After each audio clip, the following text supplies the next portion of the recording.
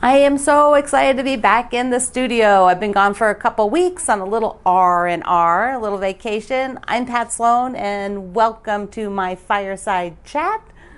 I like to do them on Fridays. Today is Monday, and I usually do a podcast sort of recap, so I'm going to do it all together because I missed you guys. I was gone for a while, and even though I checked in and I saw what you were doing and I chatted with all of you, it's just it's a little different when I am on break. I'm with my family, and then going around doing other things. So taking a break. So I'm back, and I'm excited about it. And today we just got back yesterday. So today I had to go get my birthday Starbucks because I didn't get it when I was on my trip. So I got a caramel brulee. They only do in the winter. I don't know if you're a fan of that one, but I love that flavor, that sort of smoky caramel, burnt caramel. It's like a burnt caramel flavor. It's like, it's yummy. So let me do the podcast stuff first. Then I want to show you a few things because it's got a lot of mail in while I was gone. A couple things I want to show you. But first, for the podcast I did today, I had 4 guests. Emily Thompson of Life So Savory is fantastic. She does so many cool projects. A lot of fabric, a lot of quilting, but she also does things like recipes and home deck items that are super easy to do. They're very doable. Plus, she does Facebook videos, Facebook Lives over at her page. So you want to check that out. All the tutorials for everything I'm talking about are down here, so you can get them easily. Second, I talked to Michael Caputo, and his website is PatchworkandPaper, all one word. And you can find him at IG. He's getting Instagram. He's getting a new website.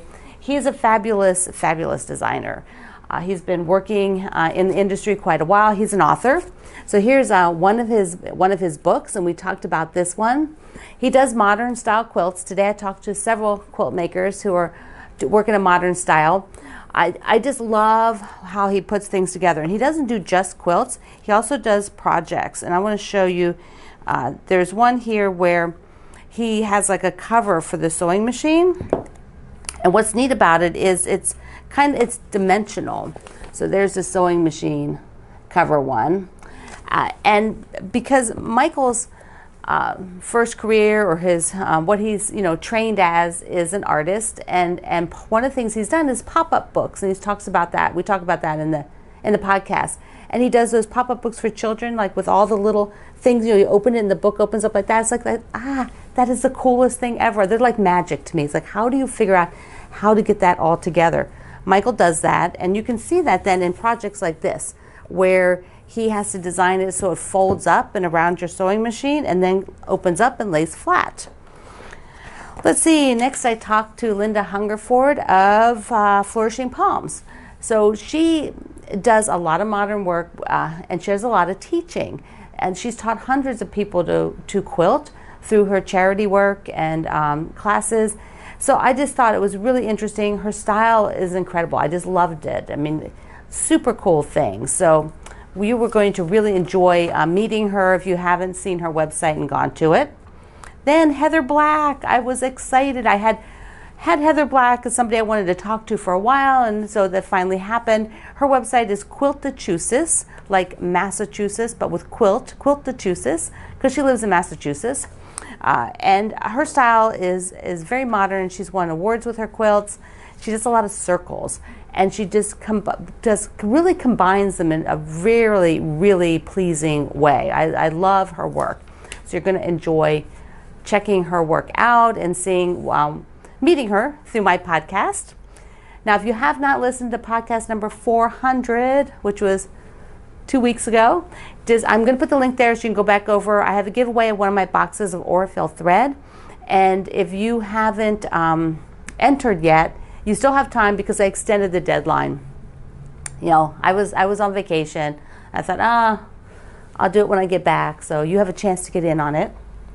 Now, I got a lot of mail in, and I have a few things I just want to show you. First of all is my friend Beverly's fabric. She writes at Flamingo Toes, Beverly McCulloch. I've had her on my show this year. This is her line. We're going to do this. We're going to going to look down here because I want you to see it up close, because, you know, let's go camping, right? I should have had these darling campers when I started that project. But I just think that they are so cute. Little suitcases, little birdie on there. It says adventure on the banner. And then she has like a little bike fabric. And see, I have a pattern actually that's just like the front part of that bike. You can see it on the wall behind me. It comes in that darker pink, you know, ovals. I'll put a link. Stripes, you cannot have too many stripes. This is a gorgeous color, this pinky color. And then it comes, it's a floral, like a bunch, you know, bunch of flowers. Let's see if there's another print with the scattered flowers, and there's a gray part of it, and then polka dots, right? You can't have too many polka dots. Ah, love that, love that. So her fabrics are just darling, super darling. And I know that you will want to know a little bit about where to find them, so I will get that info to you. So I'm wearing my, probably shouldn't touch the mic. I'm wearing my sweatshirt today because it's actually, we came back to fairly warm weather, which I was excited about, because at first my dad wrote me and goes, "It's going to be snowing when you arrive," and I'm like, I don't want snow when I arrive. But instead, it's been yesterday late afternoon, early evening when we arrived, it was comfortable, and then today it's been really nice. I took 2 walks, walked to the grocery store. So there you have it. That has been the fun part. Coming back, and it's not freezing cold. So Beverly has a book tour coming up for her darling fabric. You can see it again. So cute, so cute. So we have a book tour, and I'm on the book tour, yay! Which is why I have some of her fabric, and gonna do a little something from her book on my website.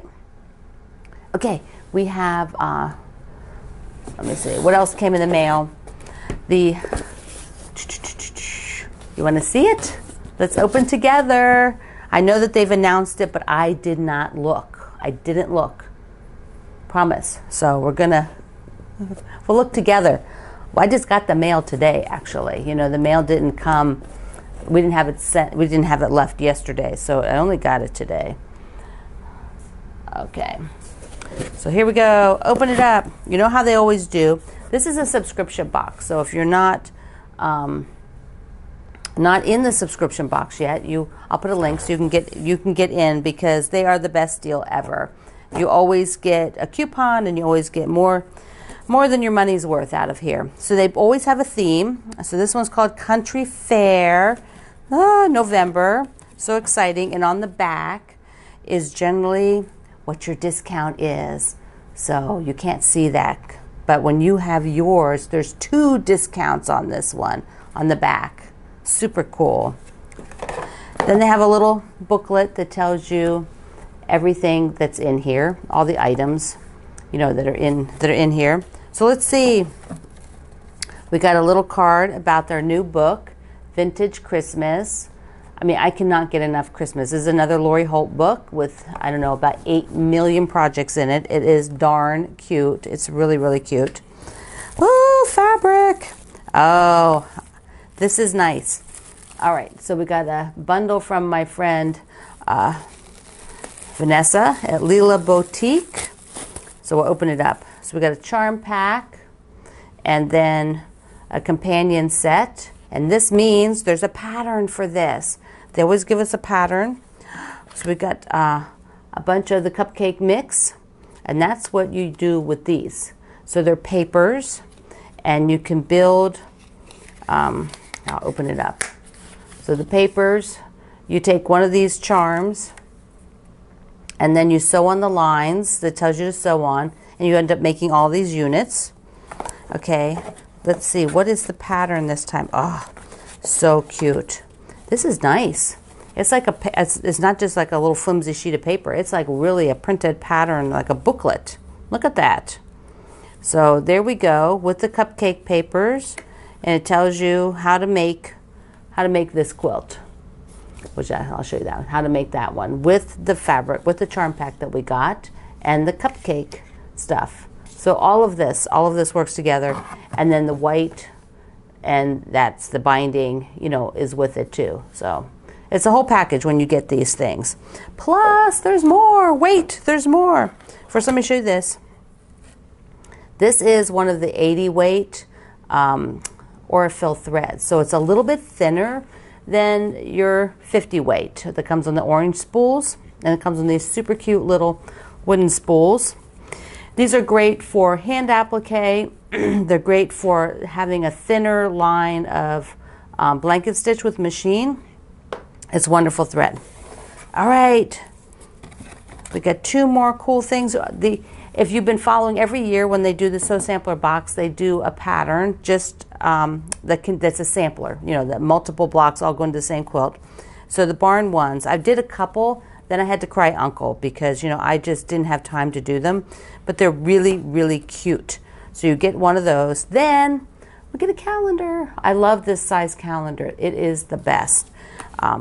All of these things, just about all these things you can purchase. So here's the calendar for this year. It starts with December, which I love that because that means I can hang it up now if I want to. And then each month has a block on it like that. And let me just see if there's anything else. It's just it's just pretty. It's quilty.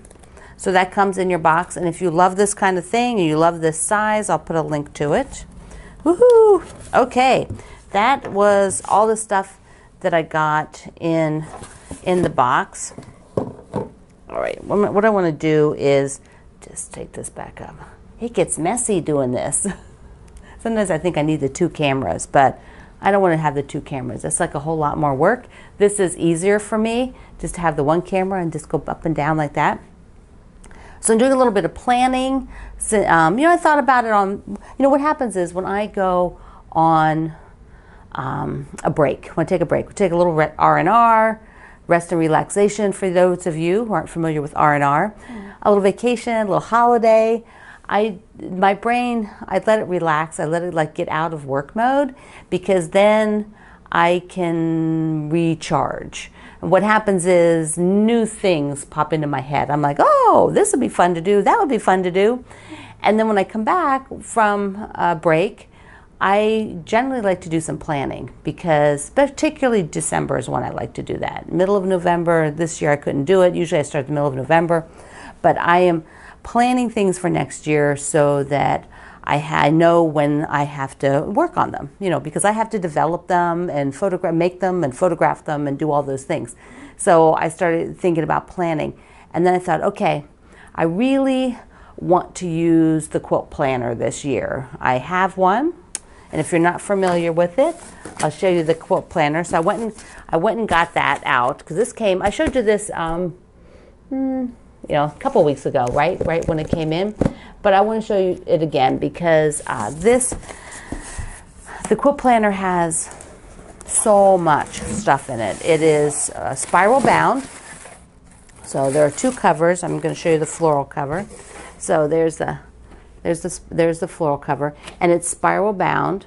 So that means I can open it up if I'm working and just want to work, just want to work like this, take it with me because it's a bigger project planner. This is not going in my purse to carry around. Stephanie does have a smaller one that you can put in your purse too. But there's all kinds of parts in here, including, there's free patterns that come with it, and you get actually an additional magazine. So the magazine has all of the blocks and the directions so that you can, let's see, this is my favorite one. I cannot tell you how much. Yeah, this is by Andrea Sang Jackson, and she did the swan quilt, if you remember me showing you that. But I had Andrea on my podcast. So this is her block. I just love the Firefly block. So this is a quilt magazine that goes with your quilt planner, and there will be, the directions on how to, put the block together, just like any magazine. And it's also done a little bit like a sampler, so that this quilt on the front, this sampler I think it's Cheryl Rickey did this design. You can make that sampler during the year. So if you love that and you want to just make another block of the month during the year, you can. But I like this part in the back. You know, there's quotes. So like this year, and Stephanie does a whole lot of stuff. If you follow online, you get the newsletter. She does all kinds of interesting articles and shows you how people are using this, which I think is pretty darn cool. You can go out and really check out different ways people approach their planner. So I've got the planner out. If you need one of these, there'll be a link down there so you can order it too and start out your year. Two other things that I've really thought about for 2019. So I hope you're still listening. One is UFO busting.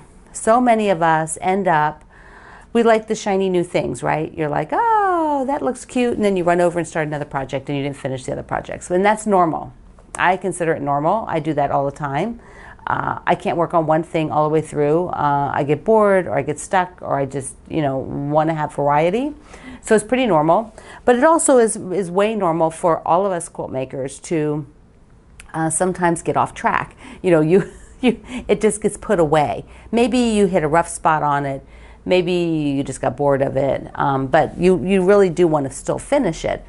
So in 2019, I'm going to start up my UFO busting again. I've done this for years and years and years. I have lots of articles on it that I've written, so I'll probably be reposting that, freshening them up, and then personally knocking mine out. A lot of my UFOs are either quilt tops that need finished, quilts partially quilted. I don't really have too many things that are, no, I shouldn't say that. I do have those too.